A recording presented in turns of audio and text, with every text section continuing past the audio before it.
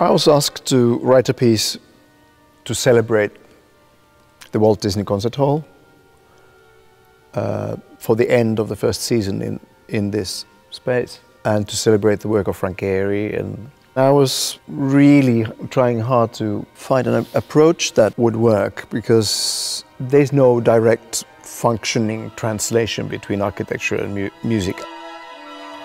I had lots of conversations with Frank, and he told me about his metaphor for the view of the hall from the corner of Grand and First.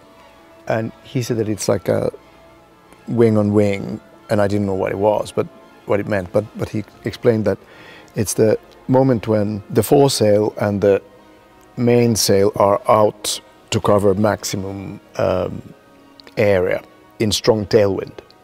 So you can use every square inch of your sail and gain maximum speed.